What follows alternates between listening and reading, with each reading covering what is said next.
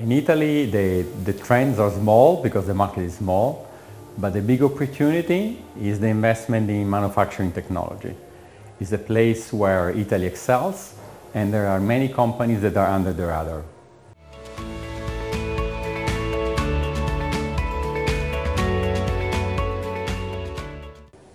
Our fund is a tech growth fund, and it aims at covering a gap in the Italian market.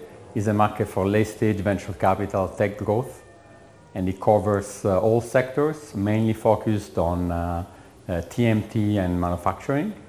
And it's going to be a first for this market, so the opportunity is big.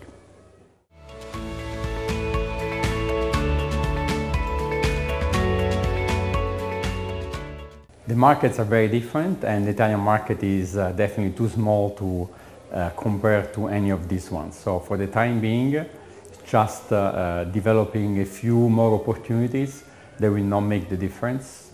In the very long term, it will play a role in certain sectors, for example, manufacturing or fashion and design, but we are talking about 10 years from now.